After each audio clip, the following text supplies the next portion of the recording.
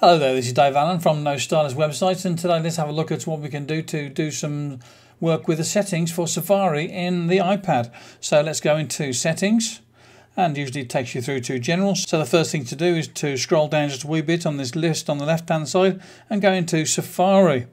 Now, one of the things that you can do is you can change the search engine. At the moment it's set for Google. I could have that set to Bing just for a change, why not?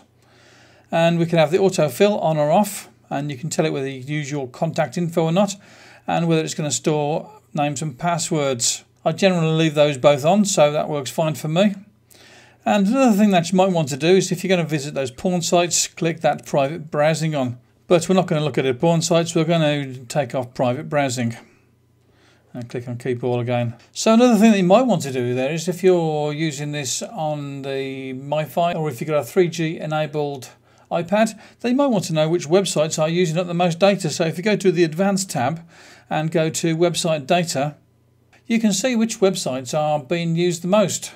So that could be very useful information there. So there you go, that's a couple of things that you can do with setting up Safari on your iPad. This is Dave Allen for No Stylist. Bye bye now.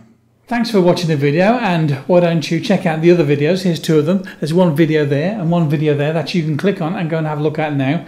And don't forget that you can also subscribe. Talk to you again soon. Bye bye now.